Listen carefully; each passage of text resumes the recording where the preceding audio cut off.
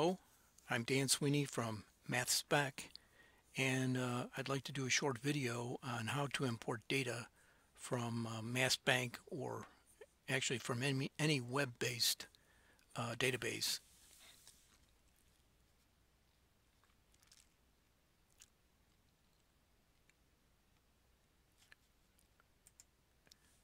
Now, MassBank is I use the European version, if you will, and it's under massbank.eu. So I'm going to use cimetidine as the example. It has a molecular weight around 250, so it should run pretty quickly.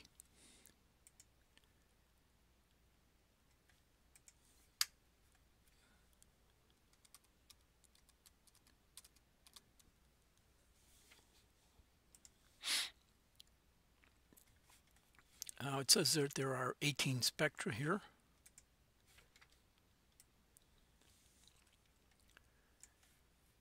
And it's sorted alphabetically, alphanumerically. The lowest energy appears to be 15 volts, and I'm just going to look at the positive ions here. Now this spectrum, the molecular weight is 252, so this is the precursor ion, and it's at 100% relative intensity. I feel that an ideal spectrum for identification by MS would have the precursor ion at 10 to 20%.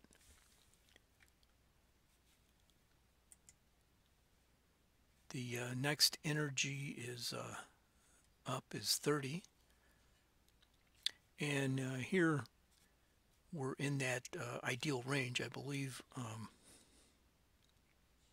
it's 139 over 999, so roughly 14%, so that's good. So let's find there's two sets of numbers here. I'm going to take the set that is mass and intensity. Copy. Now you can't copy it. You could copy it directly into Excel, but it'll all go into one column and then you have to sort it out.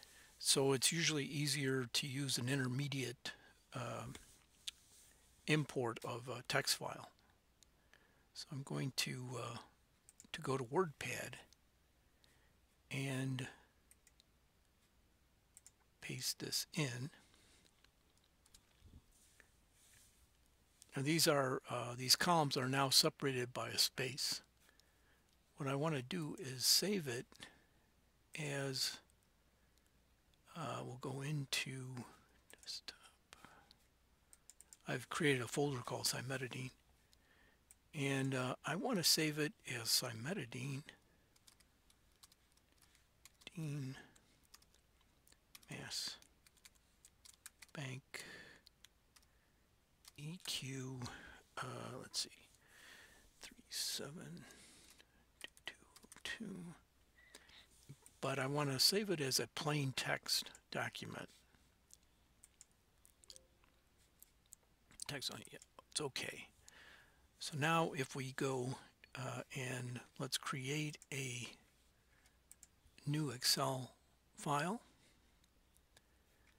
and go to add-ins and start the worksheets that we need. I'm going to import this into sheet 1 rather than try to go directly into the data input. I'm going to use an intermediate file.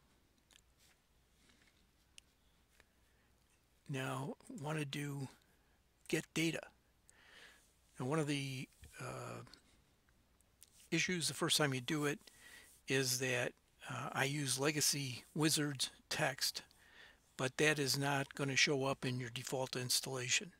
So what you need to do is go to File and Options and Data, and make sure under Legacy Data Import Wizards, make sure that the text is selected, which I have done. So now when we go to data, get data, one of the possibilities is just text. So now I want to go to desktop, editing, import that. It's going to say, well, what's my separator between numbers, columns, and we're using a space.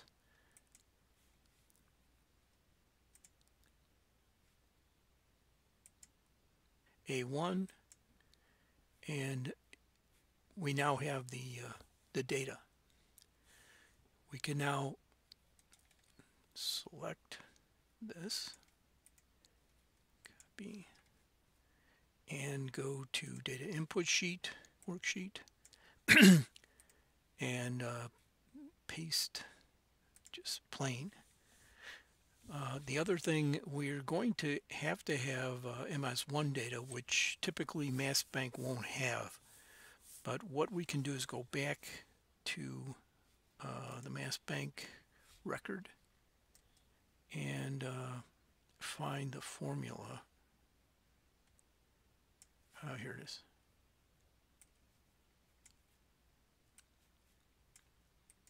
Copy that. Go back to our worksheet, and I'll just paste it in here.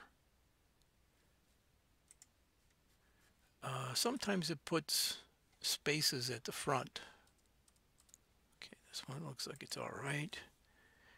And we can say equal isocalc. So the isocalc function will take a formula and convert it into the low resolution isotope pattern. Whoop. 8.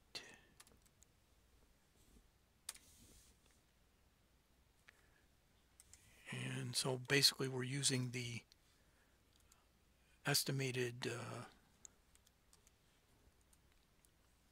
ratios.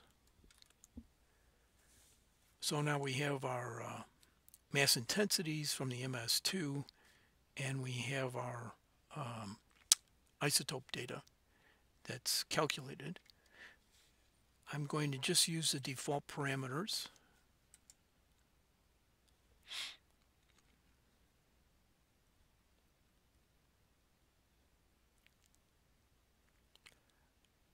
Something of this molecular weight should run fairly quickly. Okay, so it's done. I'll save this file, save as, and we'll call it cimetidine.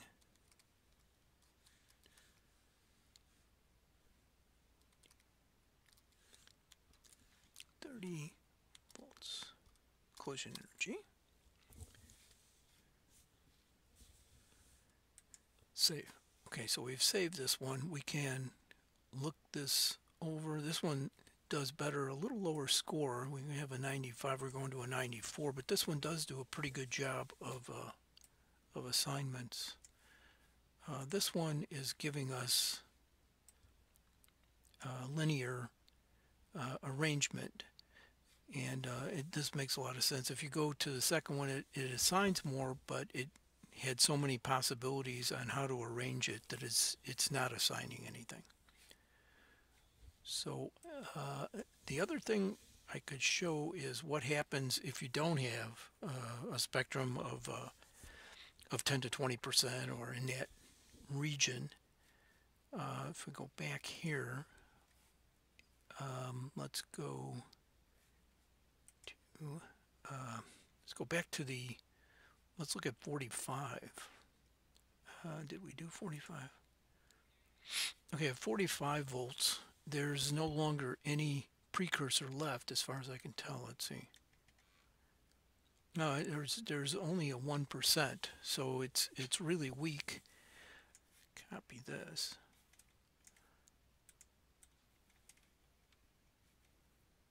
Let's copy.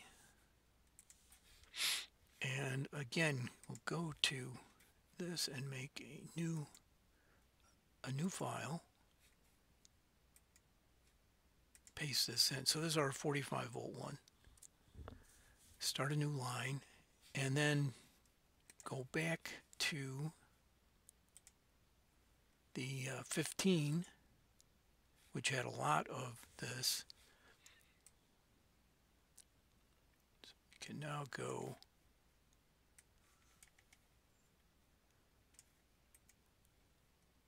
copy. But it does happen sometimes that you're going to have no spectrum with a collision energy such that you see both the precursor and get some good fragments. So let's file save as, go back to desktop, metadine, I want to do text, and here I think it's 1 and 3 then.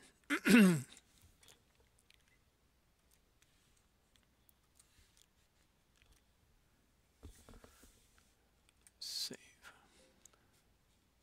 Yes. Okay, now start a new Excel file. Data legacy wizard. And we use this one. Delimited. Next. With spaces. Next. Finish. Okay. So now here we haven't opened up the Excel add-in application yet. So we'll do that. Go back to sheet 1.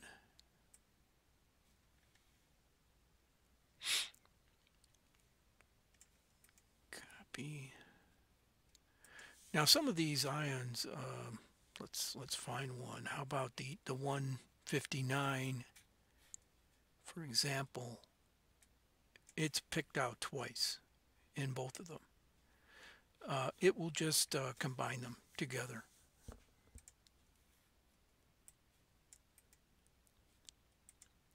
But we have to make sure that we haven't got more than 100 ions. So we're stopping at 43, and we could handle up to about 100 ions. And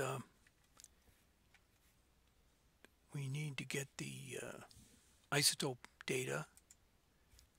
Don't know whether we have.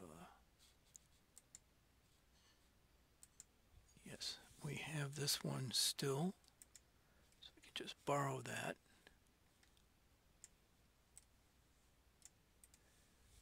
Copy and book 2. Okay, and we'll use the same parameters. We just have different data now.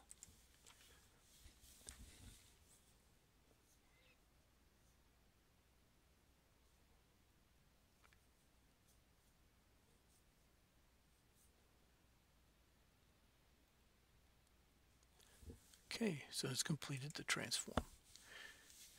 I could point out that the runtime is captured after the run. It's saying that this one took 14 seconds.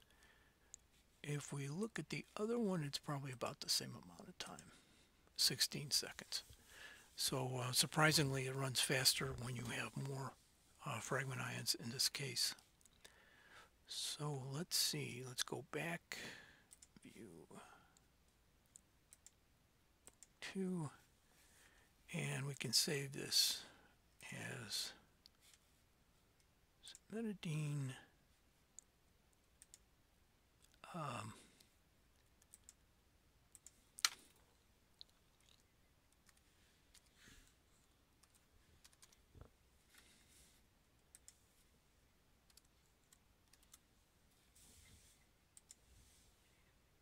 Okay, and let's see what the scores are. I think we had a 114. It's actually a higher score here. No alignment. Whoa, we have another high score. but it's having problems getting the alignment on those. See if we have any with the alignment.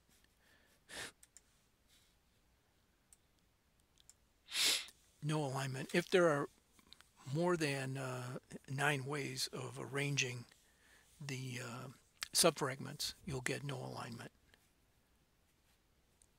So basically, this is just a, I could do a quick, this is the theoretical, if you will, theoretical, or what I would call the estimated isotope ratio. And this is the estimated isotope ratio for this particular formula. In this case, we're only getting one formula. This is the average of these 5 subfragments. The comparison between the formula and the calculated subfragment mass, we take that difference and get the average mass error of these 5. And then the relative feasibility also takes into account not only the mass error, but also how common these particular substructure formulas would be. So anyway, that's a quick introduction to how you could import data if you just want to play around. You can import data into the Excel add-in from MassBank.